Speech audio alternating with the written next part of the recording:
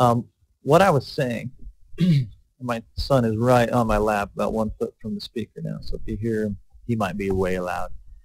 What I was saying is once we get past here, this family, we're moving this way, we're no longer going to cause a non-metal to bond with a non-metal. As far as like forcing things to bond with this halogen family. So now we're going to say, all right, if hydrogen were to bond with one of these, what would its formula be? All right, so that's what we're going to talk about right here. We're going to say H3X. All right, so if I was nitrogen and I was reacting with hydrogen, it would be an H3 hydrogen to 1 nitrogen ratio.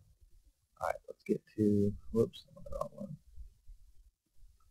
Let's get to the next one. All right.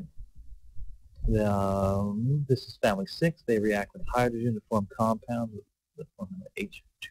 That might sound familiar. So you're telling me that oxygen combines with hydrogen in an H2O. Oh, yeah, it does. All right. From here on, we're not going to have oxide formulas because now we're in the family of oxygen. We will have hydrogen, H2O. All right, and then I'm just going to put, or that should have been an X, H2X, HX, and then there are no reactions as far as we're concerned for family 8. They are noble. They do not react. Later on, and you'll see right here, these do have electronegativities.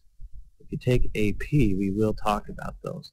They do have large nuclei that will attract electrons.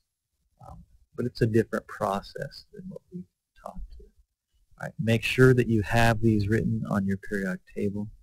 We will go over them in class a little bit, but hopefully you'll get those. We are going to use that to answer questions like problem 61. Let's see, I'm going to pause this real quick. Like problems 61 through 70. If you look, we just want the family number, the Roman numeral, and we have for 61 that it forms oxides of MO.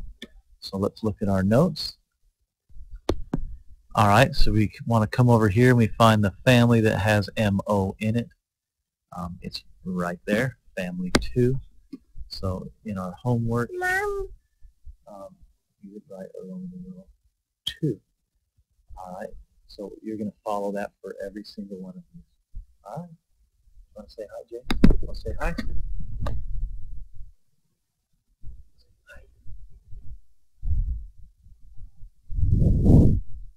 He's just eating it now. All right. Good luck.